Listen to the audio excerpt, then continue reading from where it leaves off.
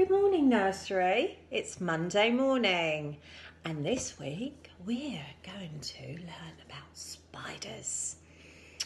So I'm going to draw Incy Wincy. Now, remember, I'm not as good as Mrs. Budden, okay? So I'll give it my best shot, all right? Okay, so I've got my pen, I've got my cardboard, okay? So I can show you, okay? Now, first of all, I'm going to draw a circle for its head. Can you see that? And then I'm going to draw a bigger circle for its body. Okay. So we've got two circles, one big one, one small one. Next I'm going to draw his face. Okay, so if you look at a spider very closely, they've got kind of two things that come out of its face like this. Okay, then I'm going to draw two circles for eyes. One, oh, there's Buddy shouting. Two circles for eyes. Now, how many legs has a spider got?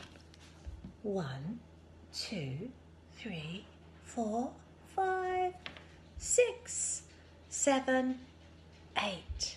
So a spider's got 8 legs. So we'll draw 4 on this side. 1, 2,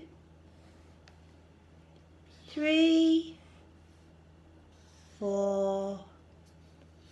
Can you see? 1, 2, 3, 4. 4 legs on this side. And 4 legs on that side. 1, 2, 3, 4. So all together, let's count them. 1, 2, 3, 4, 5, 6, 7, 8. 8 legs. So there we have Incy Wincy. We know a song about Incy Wincy Spider, don't we? Incy Wincy Spider climbed up the spout. Down came the rain and washed the spider out. Out came the sunshine and dried up all the rain. So Incy Wincy Spider climbed up the spout again. There you go. So, if you want to draw a picture of Incy Wincy Spider, I'd love to see your pictures today.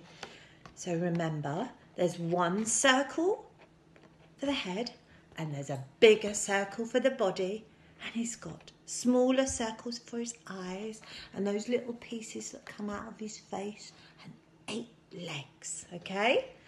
Hope you have a really lovely day. It's very windy again today.